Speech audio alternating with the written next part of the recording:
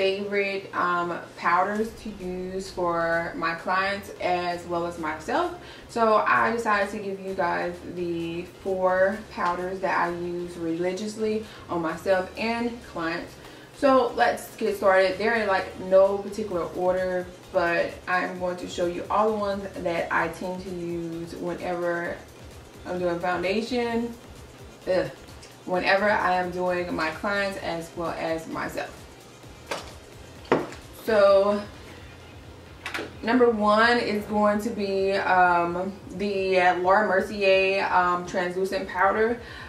Given that they do have a deep powder that's out now, I have not tried it yet, but I have seen a lot of people say that they absolutely positively love it. I just never had really any problem with the Laura Mercier. I'll use it religiously.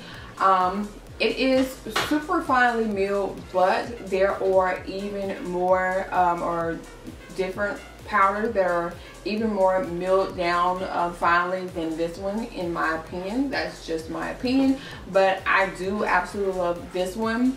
But if you are probably about the NW55, NW55 and higher, you might not like this powder because I'm not going to say it leaves a cast, but it does leave a slight tint to your under eye highlight if that's what you're using to set your highlight. I wouldn't recommend this to set your full face unless you're about my shade or lighter. That's just in my opinion. But whenever I do set like maybe my whole face with this, I always tend to go behind it with my bronzers and contours and stuff like that anyway. So this isn't like too bad off or anything like that.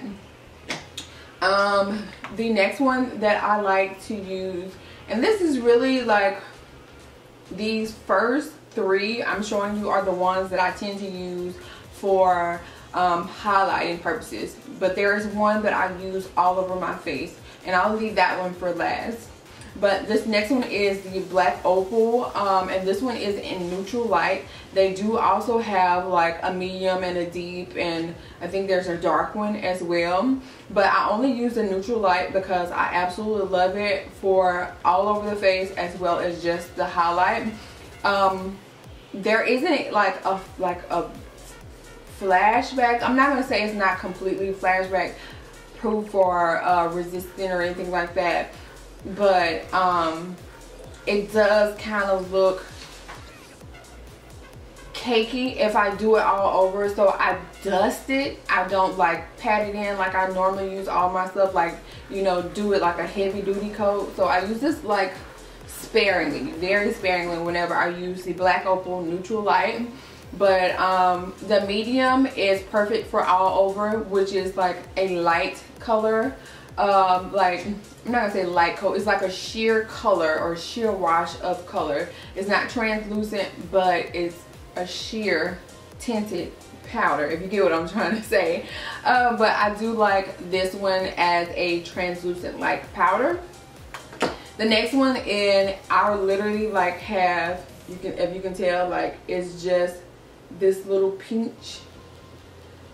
See, like that's all I have left in that one. This is how you know like I really like this powder.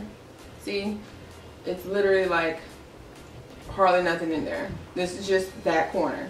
This is the Kojendo face powder, and I believe it's just like this one color. This is absolutely positively like something that I used to use religiously, and I have like this little bit left, and I just started back using it. And I probably stopped using it because I only have like so much left in there. It really, like, I have it on today. It just brightens my under eye. It definitely feels like there's nothing there. This one, like I was trying to tell you earlier, that there's something even more finely milled than the Laura Mercier. I believe that's going to be the Kojendo powder. This stuff is so amazing. If I'm not mistaken, it was Patrick Ta.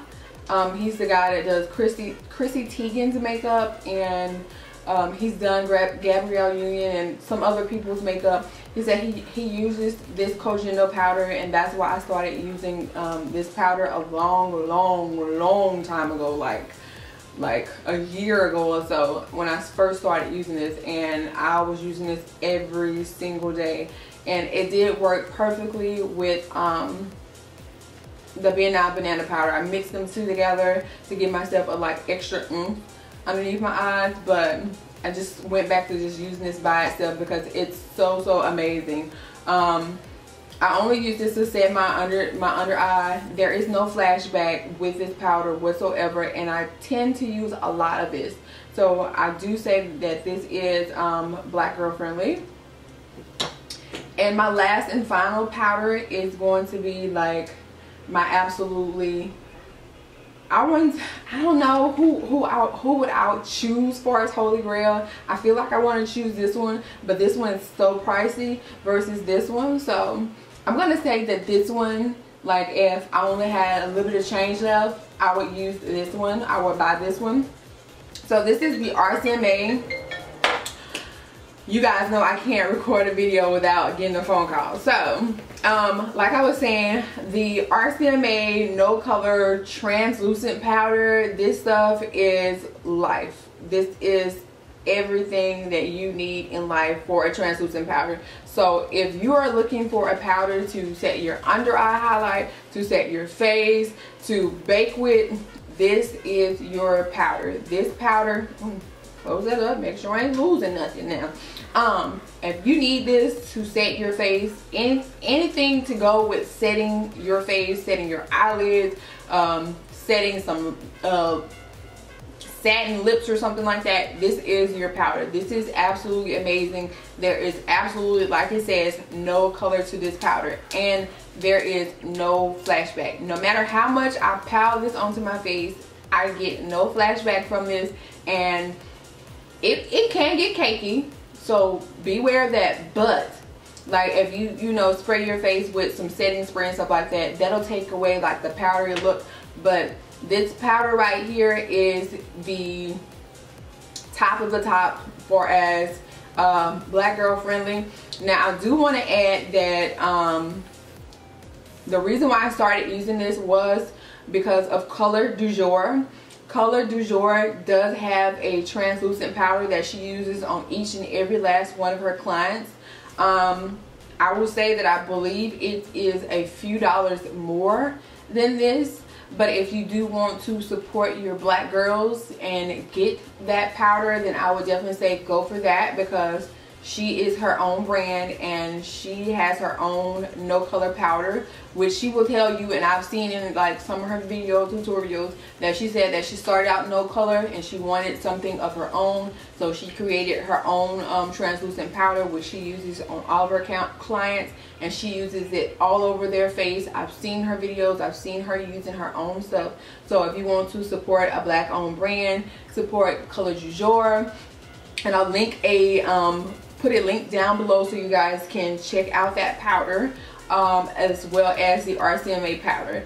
But you guys, thank you guys so much for watching. If you have any questions about any of these powders, please feel free to ask them down in the comment section down below. But in the description bar down below, I will also have listed each and every last one of these powders, where I bought them, where you can possibly get them for cheap, and I don't know, whatever else I can think of. But thank you guys so much for watching. If you like this kind of video, then make sure you hit that thumbs up button down below, hit that subscribe button as well. I think it's on this side. I think it's on this side.